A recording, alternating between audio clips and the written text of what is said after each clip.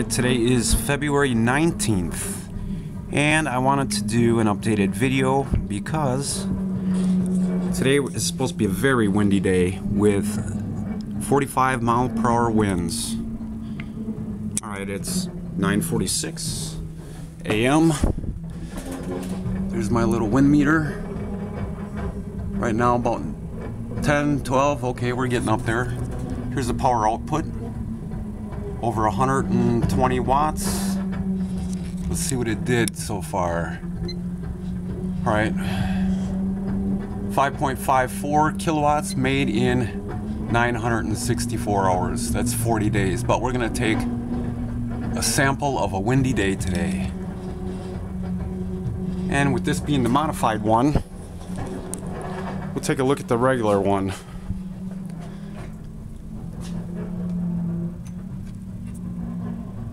3.51 kilowatts in the same amount of time. Take a look and see what they're doing outside.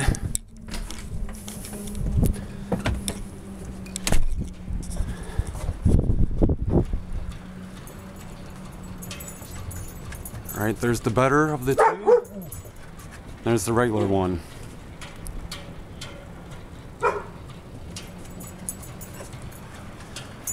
And for the hell of it, we'll just take a look at the solar panels.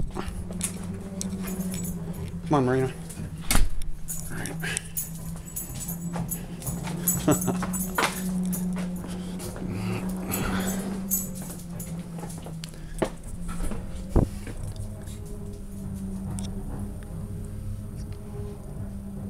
Leonard say 30 watts. Okay, what it made is 57 kilowatts. In the same amount of time, 40 days. All right, and it's February, so it's cloudy a lot, and there's short Sundays. Go back and look at this one.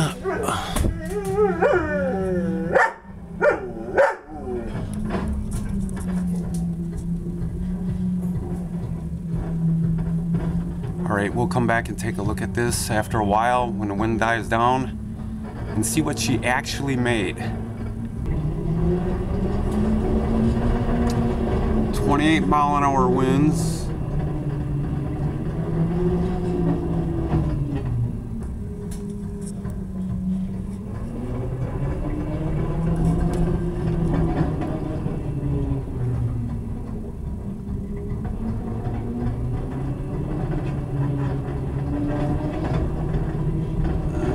$22.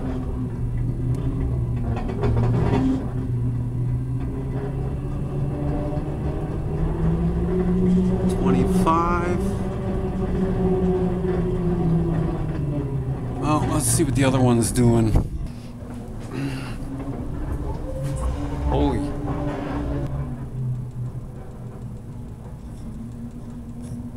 I just missed a big gust of wind that took this thing over 1,000 RPMs.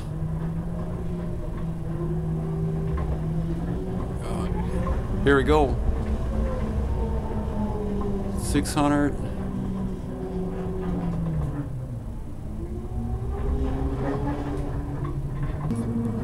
All right, it's 8:44, close enough for an 11-hour sample. It's the same day. Winds are dying down, although they still do get up there, as you'll see in the watt meter. It's still making power, but we'll cut it at 11 hours. And let's see what she did. Okay, 6.11 kilowatts in 975 hours. And this is for the modified one. Let's see what the other one did.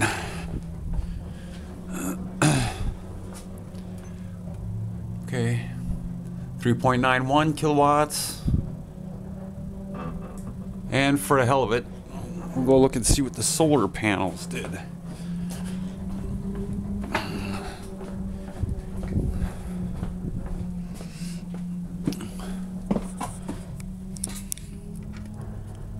See if you can even see that. Here you go. 58.8 kilowatts in the same hours. So we'll get this on paper and see what she looks like. All right, it's February 22nd, 10:30.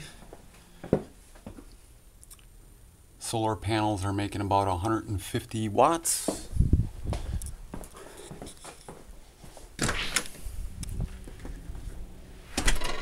And it is still a cloudy, crappy day out.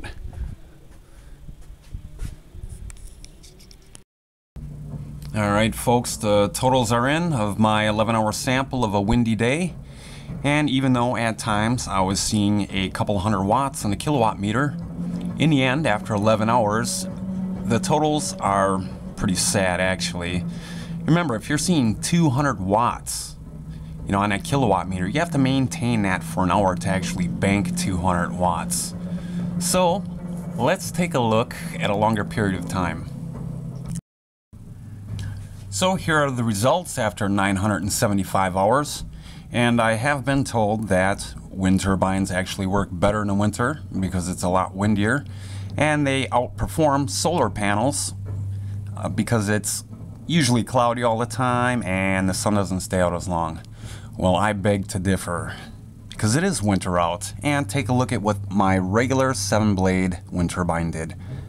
3,910 watts. Okay, that's an average of 4 watts per hour. Now take a look at the solar panels. A lot better results, I'd say, especially for being winter. But now, did I actually make this power? Not really, and I'll explain why. Alright, you see how this RPM meter shows that the blades are spinning. You see it's not making any power.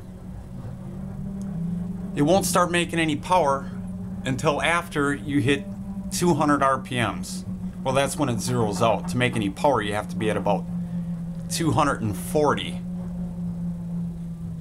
So you're going to have to do some adjustments because this thing doesn't make power all the time. The wind doesn't blow all the time.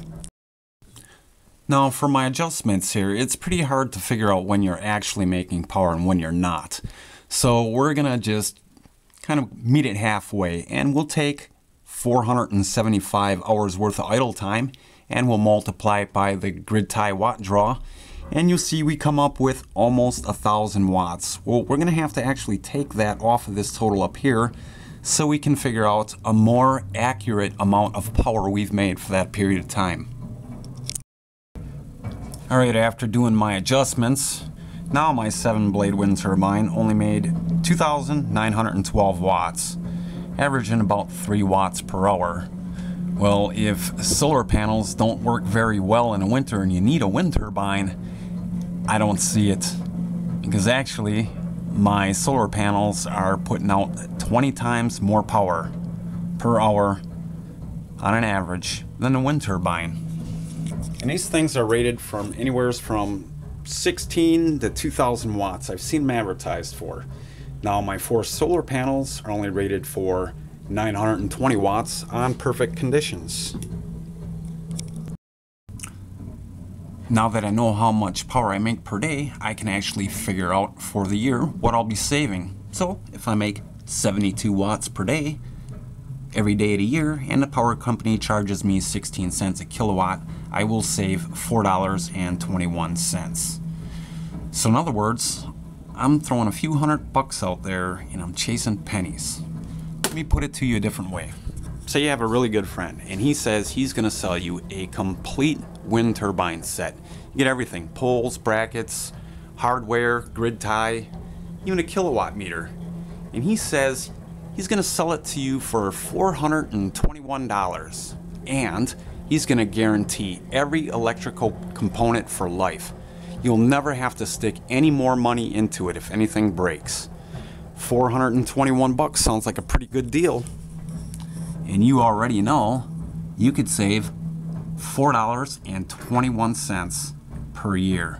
So the question is, how many years would it take you to recover your $421 investment? Now you're going to have people tell you, well, your wind turbine ain't up high enough. You got too many trees around. Your wind is too turbulent. Well, how many people can put a wind turbine up 65 feet in the air, and how much do you think that would cost? Now, Missouri Wind and Solar does have a video on YouTube, and it's where to install a wind turbine, and there's some points in there where not to install one. I encourage you to watch that video because it pretty much eliminates everybody who's considering getting a wind turbine, unless you live on a farm or out in the desert somewhere. Also, there's a bunch of videos on YouTube where they're showing the power output on their wind turbines. And when they're using a kilowatt meter, they don't like to hit this purple button here because they don't want you to see how much power that thing is making over a period of time, because they know it's not very good as well. Also, you'll hear people say, well, I'm not using a grid tie. I'm charging a battery bank. Okay, well, if you're going to charge a battery bank, you'll probably get a little more power into it. But remember, if you pull 1,000 watts out of a battery bank, you're probably going to have to put about 14 back in. All right, you're not really going to be able to do that too well with a wind turbine, even though you're making 72 watts per day with a grid tie. How many watts do you think you'd make just running it straight to a battery bank? Maybe twice that? Not really sure. But in any case, let's say you could, on a perfect scenario, make 1,000 watts a day, every day, guaranteed for a whole year. You're only saving $58 for the whole year. Does that sound like it'd be an investment you'd really want to make?